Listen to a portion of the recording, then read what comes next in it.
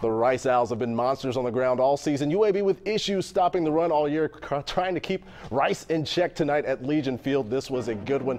We get Coach McGee and company running out on the field. Rice quarterback Taylor McHale hands off to Charles Ross, 20 yards in for the touchdown. Looks like the UAB defense is bending and breaking, but they would respond. The defense played well late. This is Darren Reeves after they force a fumble. Goes in. UAB still down 10-7. Jump ahead to the second half. John Perry down 10, looking for Jarius Powell in the back of the end zone. That's a touchdown. UAB now within 3, and so the defense needs to make another play, and they do. Rice trying to run the option, but the Blazer defense, they force the fumble.